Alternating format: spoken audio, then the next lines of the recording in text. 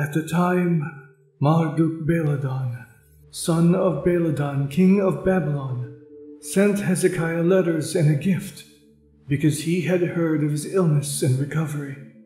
Hezekiah received the envoys gladly, and showed them what was in his storehouses: the silver, the gold, the spices, the fine olive oil, his entire armory, and everything found among his treasures. There was nothing in his palace or in all his kingdom that Hezekiah did not show them.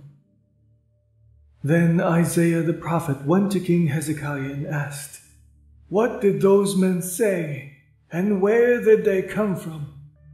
"From a distant land," Hezekiah replied. "They came to me from Babylon." The prophet asked, "What did they see in your palace?" "They saw everything in my palace," Hezekiah said. "There is nothing among my treasures that I did not show them." Then Isaiah said to Hezekiah, "Hear the word of the Almighty. The time will surely come when everything in your palace and all that your predecessors have stored up until this day will be carried off to Babylon.